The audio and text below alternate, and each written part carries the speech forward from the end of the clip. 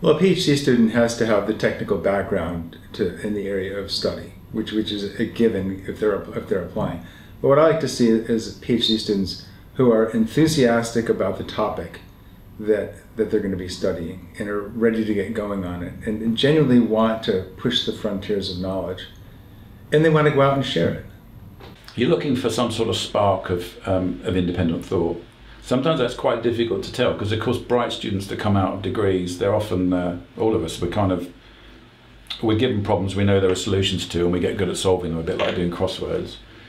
But when you're doing research, it's different because the first thing you have to do is work out what the puzzle is. You know, it's identifying the question in research is more important than identifying the answer, because there are lots of questions that are not interesting, and there are lots of questions that are interesting but just don't have very easy answers. And having that instinct for sort of almost like an entrepreneurship actually with ideas is, this is a question that's worth answering that someone else cares about other than me, and which can be answered. That's the real thing. So I look for a kind of spark.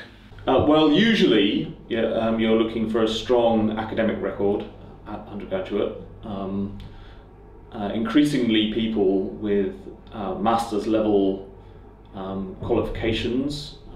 So here at Exeter we have a 4-year program in mathematics, and those students tend to be the ones who are the good students who come along. People who can communicate. This is very useful because eventually you'll have to become a scientist, you have to write a thesis, you have to go to people and talk about your work. So really the ones who have the good academic record and are good at communicating with me are the people who are most likely to succeed, I think. I have got my fingers burnt by going for people that speak well, and actually that turns out not to be a very good way to assess PhD students. People that are very good at communicating, it becomes part of their scientific career, but when you're doing a PhD, you're really looking for someone who's going to really focus on what they're doing, connect to some extent, but actually have a real drive to understand their problem, you know. So these days I look for people that are quite focused, but also have a kind of drive to understand things. They kind of get research, it excites them. Not everyone does. I mean, some people do research because they think, this is sort of what we do. I got a good degree, I go on to do a PhD, and they just think, they never really get it, no light goes on. At no point do they either think, this is really frustrating, which is okay, it should be frustrating, or this is really exciting. They just think, it's a bit boring, this. And they're not cut out for research. They're bright people, they're not cut out for research.